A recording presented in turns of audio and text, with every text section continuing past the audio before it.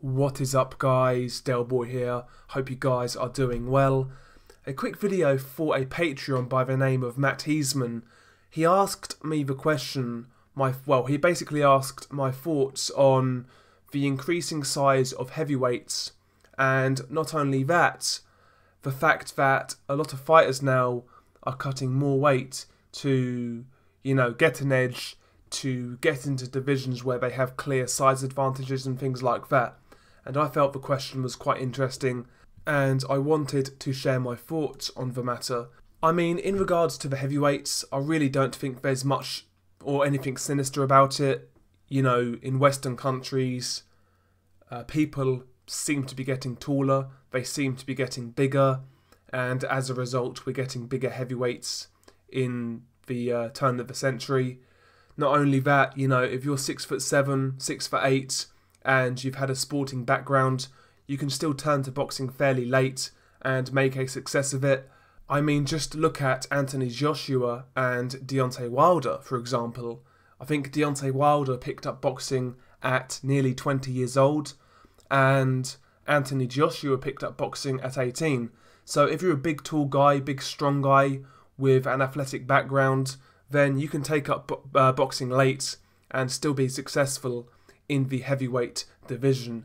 And on top of that, people these days are just getting taller, they're getting bigger, and I think that's the main reason why in the 21st century heavyweights are a lot bigger than yesteryear.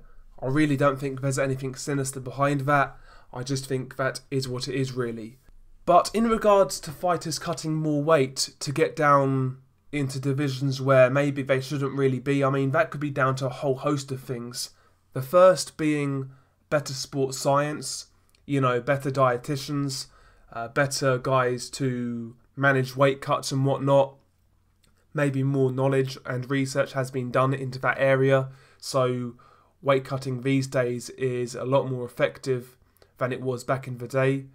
I think that's a possibility, and in some cases I'm sure that's the case, but on the flip side, you could be more sinister and say, well, maybe there's more substances to help you cut weight in 2019.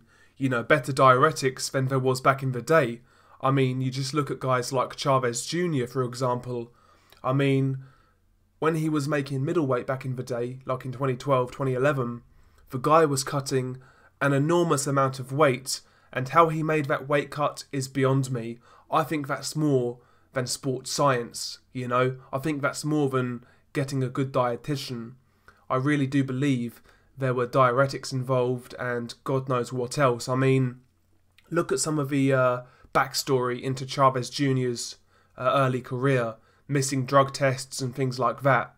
I'm sure Chavez Jr. was taking something to make him cut weight and get down to 160 because, in recent years he's not been able to get close to 160 really.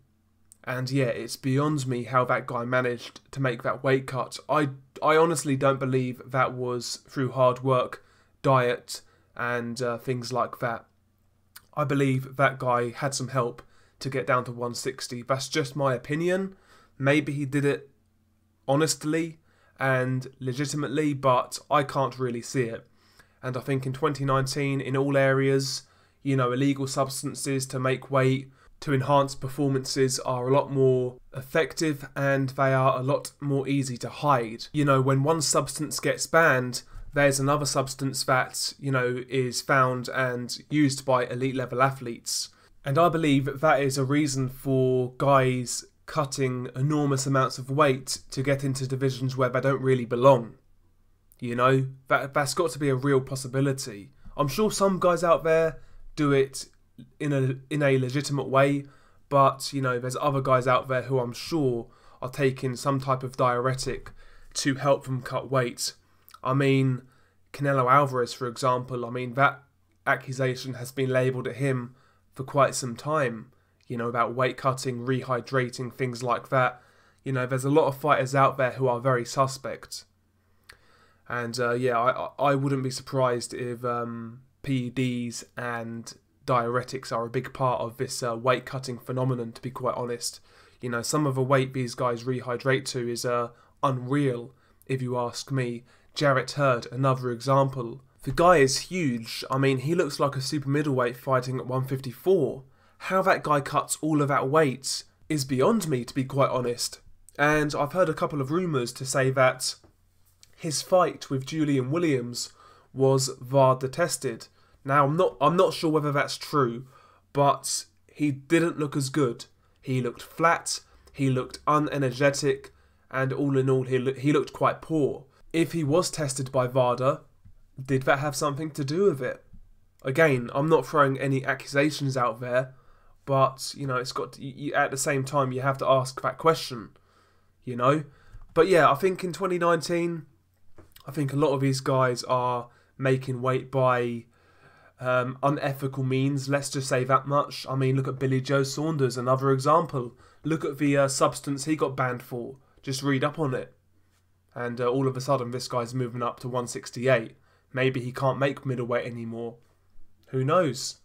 Who knows? But yeah, in terms of guys cutting weight, of course, the dietitians are getting better, sports science is getting better, but at the same time, you know, PEDs, illegal drugs, they are also getting better and getting harder to trace. So in regards to the weight cutting issue, that's my whole 2 cents on that scenario. But yeah, share your thoughts below. I'm actually intrigued to hear your guys' thoughts on this topic. I thought it was really interesting, to be quite honest with you. And shout out to the Patreon, Matt Heisman. Thank you for the question. And yeah, I hope you enjoyed this video. Share your thoughts below. Peace.